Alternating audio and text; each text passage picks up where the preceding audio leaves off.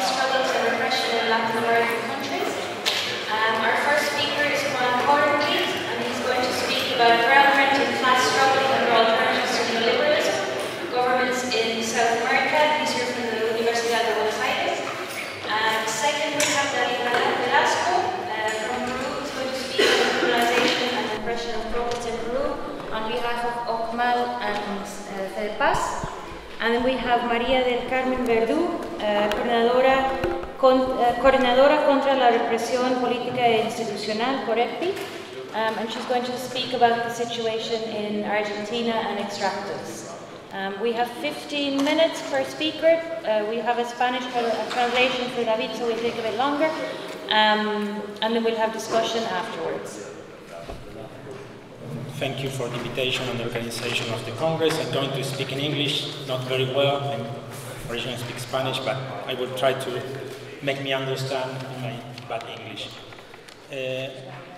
My work presentations try to understand one general condition we have in South America in the last 10 years, now is changing, with similar kind of governments in each country of South America. We can find Chavez, Evo Morales, Lula, Correa, Kirchner. They have quite difference, but they have just common trend with changes which present themselves as an alternative to neoliberalism. Someone talks about socialism, other ones talk about the buen vivir, other ones talk about a national populist government, but in deep they have a common trend, and this common trend arises in some specific moment and finish in the same moment. So we have some common thing we have to understand. And it's very related with what we were talking here, because which is in common is the boom cycle of commodities.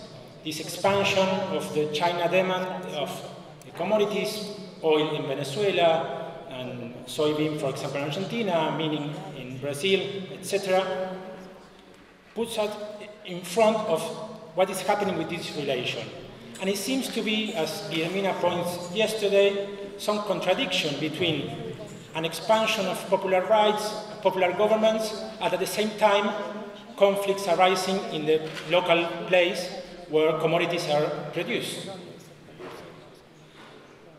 And this common cycle we can understand better when we think that the particular place of South America in the worldwide economy, in the division of labor, worldwide has changed a lot. We found the rise of East Asia, China with lower wage, expanding commodities of exports from industrial goods, industrial commodities. But South America hasn't changed in its history place of producing primary goods. When we see, for example, the percent of exports of each country, we can find there that 60% and more of exports are primary goods, primary commodities. So there was not a change in the history of South America. We had big changes worldwide with the globalization, but South America remained in the same place. And this place can explain us, I think, the particular cycles we found in this contradiction between popular governments and conflicts and attacks in the local places of production. And one thing I think is important to understand this, and maybe we can, after debate in the questions time, is maybe when we think in extraction, I understand the word and the importance of the word of extraction, but it can be seen just in a linear way. Just as, okay, imperialism comes, take primary goods and take away from South America, and it's just pillage, just something that goes away, and continually we have a drain from South America to the rest of the world. That we Nice explanation, imperialism is bad, local governments fight against imperialism, and we have a contradiction, but it's not so simple. What we found in South America, and we have to understand, it's important that producing primary commodities related to natural resources has a particularity. In general production, we have industrial production puts the competition between companies to produce. In general, we have exceptions, makes a competition. If you have higher productivity, because you have good technologies, you have development of technology, you get extra profits, but competitions equalize the profit rate. In the long term, it's not simple, but in general, we found that competition in industry, in normal industry, manufacturing industry, equalize the profit rates. When you go to the place of production of primary goods, the difference of productivity is not from technology, it's from the quality of the land. And we're going to say it's also social conditions that can particularly make extra profits. But we have that certain place of the world, the labor productivity is higher, and that gives extra profits in this sector. And these extra profits, by competition, doesn't remain in the companies, goes to the landowner. They have to pay royalties, they have to pay the price of the land, they have to access the land, they need to, they compete between the companies, and this goes to the landowner. The landowner, we are talking in South America, we have in mining, oil, the landowner is the state. In agriculture, it's private, but it's mainly national, it's not foreign ownership, it's more national ownership in the agriculture. This owner receives money, but in capital, you receive money if you produce something, and land is not produced.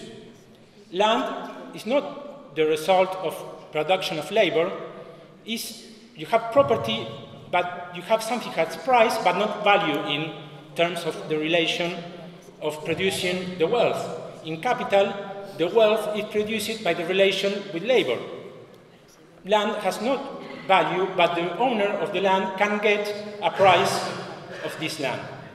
And why this is important? Because as classical political economy has said, Ricardo, is not something new, the landowner is a parasite for the capital, because he gets money for nothing.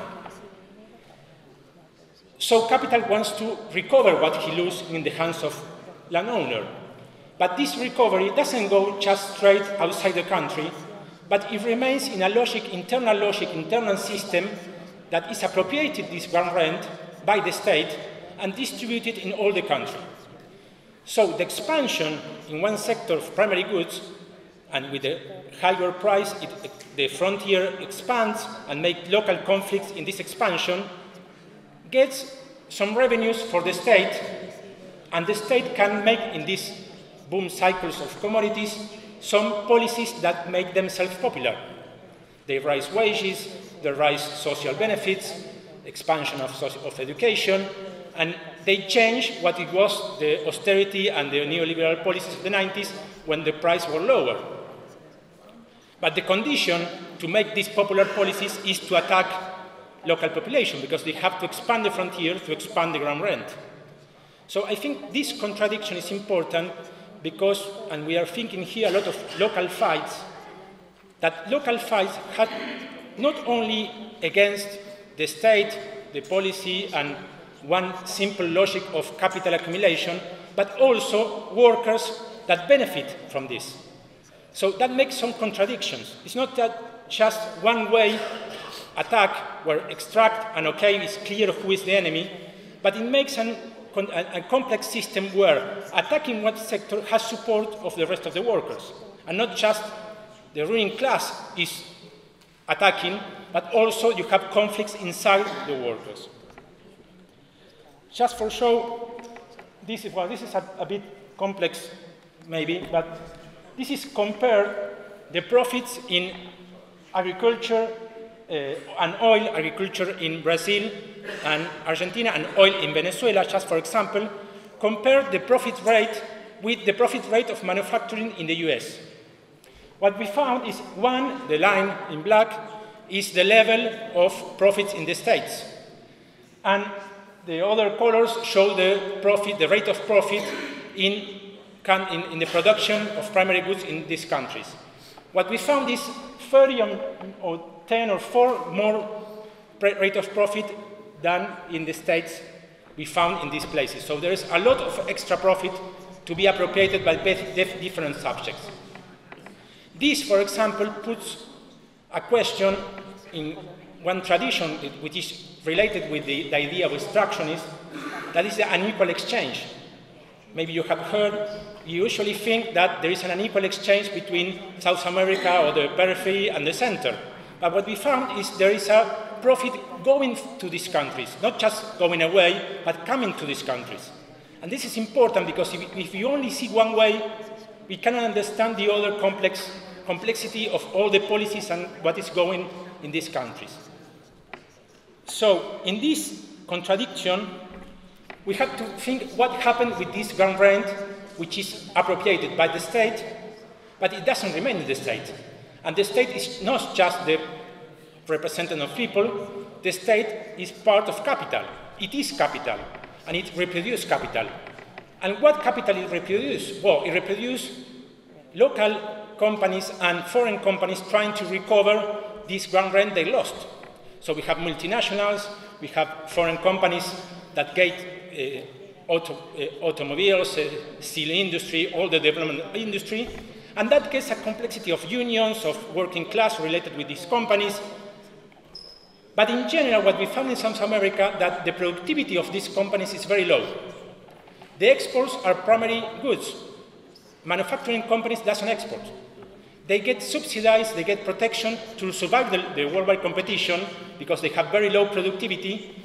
So the working class they produce, or the conditions of living of the working class are worse and worse.